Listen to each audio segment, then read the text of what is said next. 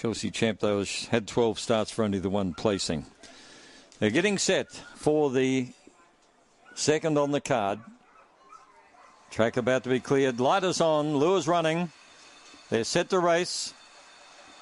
They're off, and Cosmic Creek was away well, beginning fast. Chelsea Champ. Cosmic Creek leads from Chelsea Champ. Drysdale Creek around the outside. There's a bit of crowding. Getting up on the inside, Ballet Creek.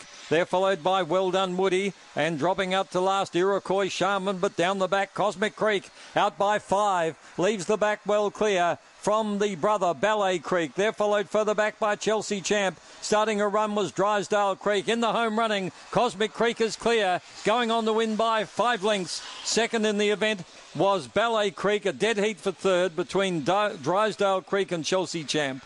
They're followed by Well Done Woody, and always last was Iroquois Shaman.